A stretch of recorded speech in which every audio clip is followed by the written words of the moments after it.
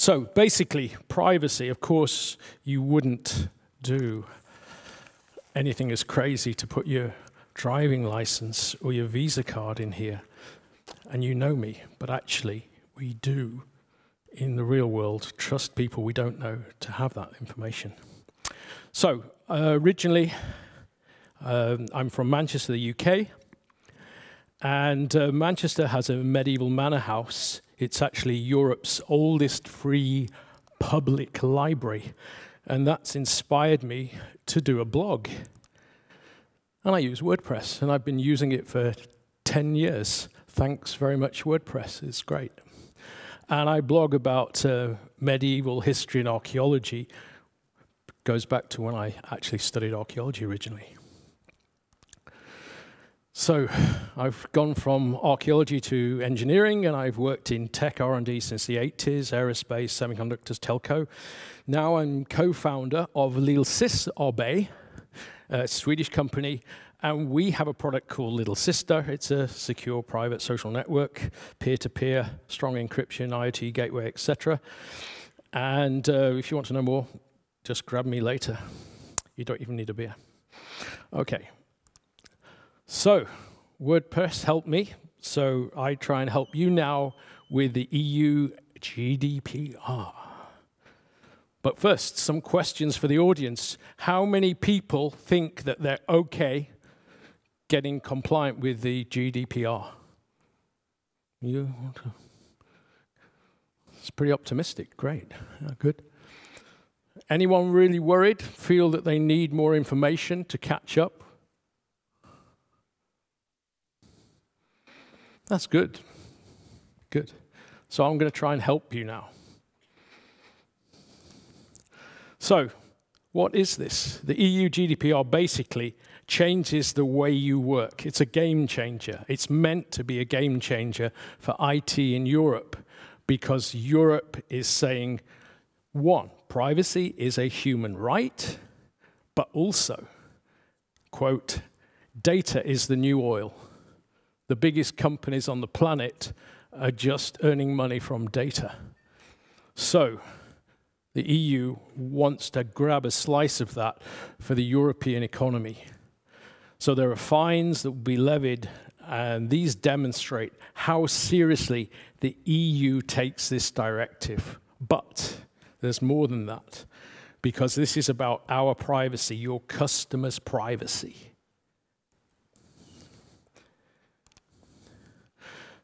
Now, it's going to be enforced from May the 25th next year. There's no discussion. Everybody knows the law in every EU country, including my own, UK. It's going to be implemented everywhere, and there's no discussion. So it's just, here's the law. We start enforcing it from May the 25th. This is not fiction or maybe, it's going to happen from that time. But obviously, you've got time, and they want to see that you're trying to comply with this law. So let's see how you can do that.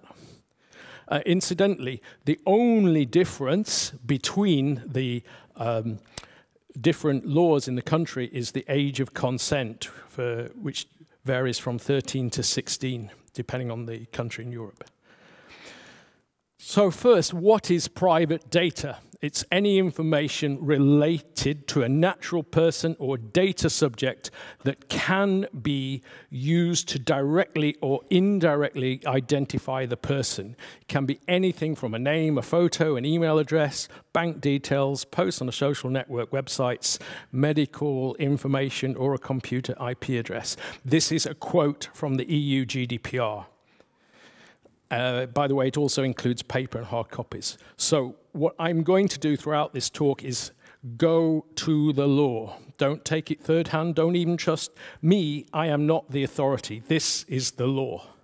And this is where you should start. Not someone talking in a social network or some product. Focus on this. So you have data processors, data controllers. The data controller is the entity that determines the purposes, conditions, and the means of processing of personal data. while the processor is an entity which processes personal data on behalf of the controller. So a cloud provider that stores your data. You've got a website hosting or something like that. Again, this is the EU GDPR. It's quite easy to pull this information. It's understandable. You can get it from the website. So who does it affect? Now, basically, this is the law. It affects anybody, any organization who deals with UK and EU citizens in the whole of the EU data subjects, including the UK. I say that because Brexit will not affect that because we've signed up to this law and we haven't pulled back from it, and the likelihood is that we will comply in the UK, just so you know. So it's everybody, there's no exceptions. It applies to all companies processing and holding the personal data of data subjects residing in the European Union, regardless of the company's location. So the EU is putting a fence around EU citizens' data wherever that data, whoever processes it, it's under the jurisdiction of the EU. So, do you need to appoint what's called a data protection officer? Basically, only if you're a big organization, large scale, etc. So I'm just going to show you, again, this is the EU GDPR, this is the authority. And one thing that they say, and this is going to affect the IT business a lot, is privacy by design. And this is one of the elements, important element in the EU GDPR. You have to change your processes for privacy. You have to show that the whole of your business process, your organization, is trying to comply with this. The management, all the different departments, HR, IT, marketing, etc., they all have to work as a team together to meet this goal. And you have to be able to demonstrate that in your organization. The other interesting thing is consent. This is a big issue because you can't just trawl information as you've been doing before and have a general catch-all. No, the law actually says the request for consent must be given in an intelligible and easily accessible form with the purpose for data processing attached to that consent.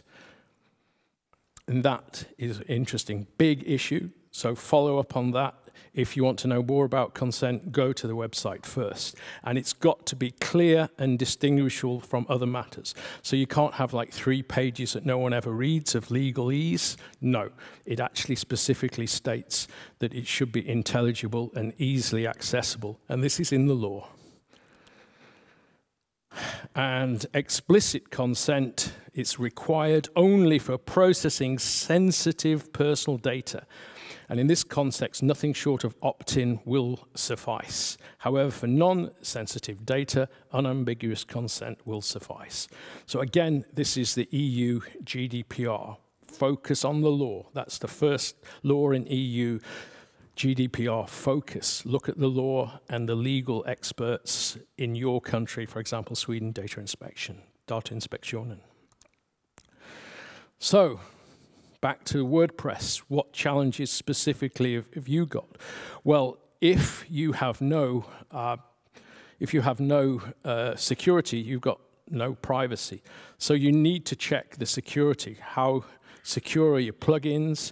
Do you have the latest software patches installed? What about subcontractors? Are they up to date? You need to continually assess and monitor these and other risks. So that's really important, that you need to check with your subcontractors, the whole chain, because that could be an issue in a breach. And a breach, as we'll see, could be a big problem. Now, bigger organizations than you have had problems, like Equifax and Accenture had problems, Amazon S3 leaks, crack exploit in Wi-Fi in Sweden. The Prime Minister said the transport agency data breach was a train wreck. He actually said that. So even governments are having problems. It's a challenge. It's not an easy thing to deal with. And are you worried? Is everybody okay with this? All right. So how can we help? What can we do? You want to know? One possibility is cyber insurance. So if the worst comes to the worst, you've got an insurance policy.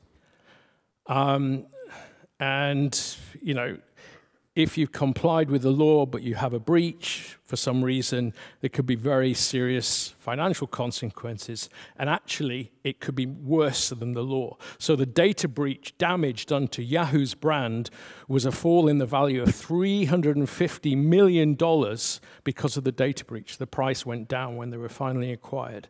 And that's a lot more than the maximum applicable GDPR fine would have been.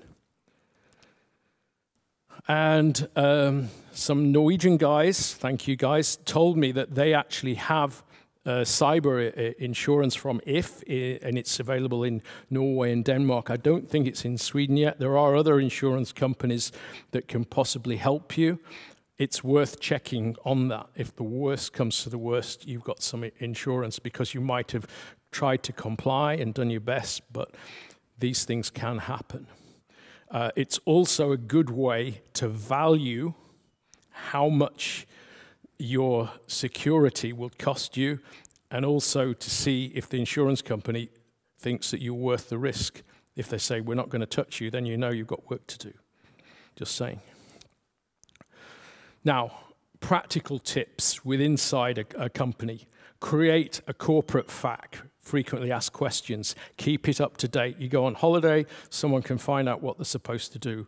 Update it, get it reviewed by your legal experts and other executives, etc., to make sure it is legally valid, and then everybody in the company speaks from the same song sheet. Right. Print out GDPR and other information, names of officers, contacts, and so on. Maybe you have a room especially for this. And take any official customers here, if people visit you, just show them, yeah, we are actually getting involved in this. So you can physically show people, you've got the information there. It's not just, oh, what are you doing here? So this is really important to demonstrate that you take this seriously, and that you actually look at the law and have it prepared, and the people inside your organization. But the best things in life are free. Go to your national authority. So in Sweden, it's Datainspektionen. I'll give you the link in a minute. But also the UK ICO, for example, the Information Commissioner's Office, they have a really great thing if you follow that link, and it will take you straight to a click-through assessment of how you stand for GDPR. So if you actually go to your legal authority, and I believe the Datainspektionen in Sweden too have all these checklists, go through, and at least you've done that process. Keep a copy of that you've actually done this, and keep in contact with them. If you have a question, ask them, and then you've got an answer. So you're trying to comply with the GDPR. You can show that you're interested. Also, when you do this, you will see how well your status is. And remember to keep going on with this process. Contact, and they are the experts and the only experts. There's no point going to third parties, because if you have a problem, they're not going to guarantee what happened. They're not going to say, well, we'll pay for the damage, sorry. No, you can click through and buy a product, but is it legally binding, and are they your legal counsel? So stick first to your data authorities in whatever country you're in. As I said, Datainspektionen in Sweden, and in your country. So here's the references, and now I think it's going to be time for questions. Okay, any questions?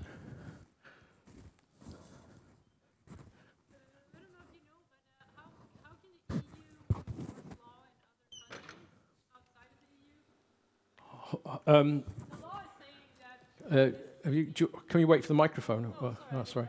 Yeah. Right. Okay, so the law is saying that this applies to all companies, regardless of where they're located, if they're dealing with EU people.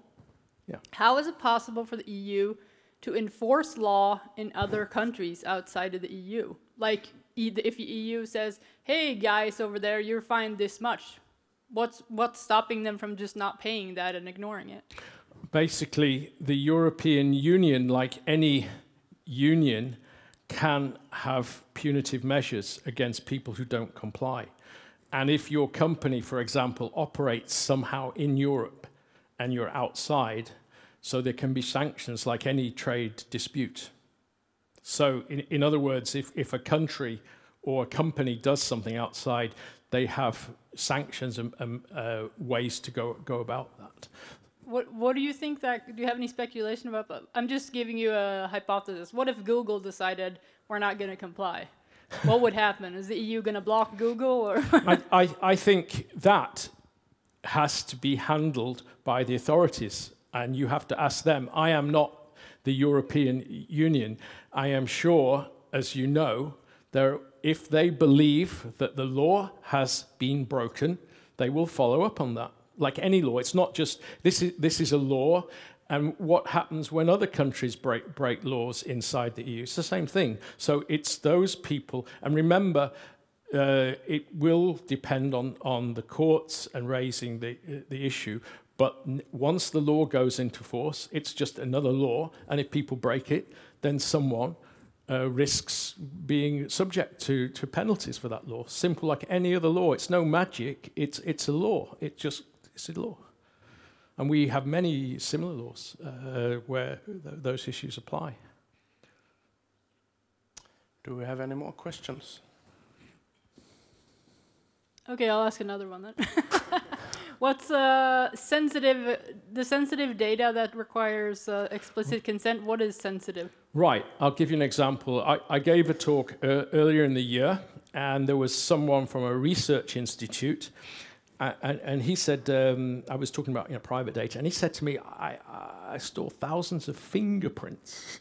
He said, is that personal data? Yes, that is really sensitive data. But, like biological, health records, stuff like, very sensitive stuff. So fingerprints, for example, yes. That's the sensitive data. So that you have to be really, obviously, that's a top priority to safeguard. Any other questions? All clear. Everyone ready? That's great. I think we have one question up there. Yeah, Can wait for the mic or pass the mic up.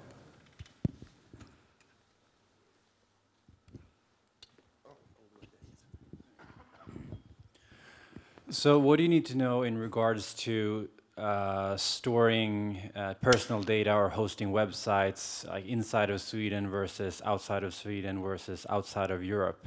Are there any particular things that you should be extra aware about? Right. The EU treats the EU as a whole. So as long as it is in the European Union or a country that complies with the EU GDPR, then it's okay. So they don't specifically do that. In fact, there is a part of the regulation, Article 63, that tries to make a level playing field to enforce the GDPR equally in all countries, just in case there's an issue that one country might not do the other. So it tries to make one market for the whole of the EU. Now, outside the EU, as we said earlier, the question is this meeting the regulations? And unless there's a specific, and it's actually being, the agreed list is being reviewed at the moment, but unless that area, that country, whatever it is, complies with the EU regulation and it's okay with the GDPR, then that's all right. But if it's not, no. So basically, for safety's sake, what they're saying is store in EU first, second preference, store in EU, third preference, okay, if it's outside, as long as that complies. And as we know, that could be an issue. So first case would be recommended inside the EU, unless you can demonstrate and have legally okay that this country, the jurisdiction is okay with the EU GDPR. But for safety's sake, inside the EU. Yeah, could have Mike. I think he was first.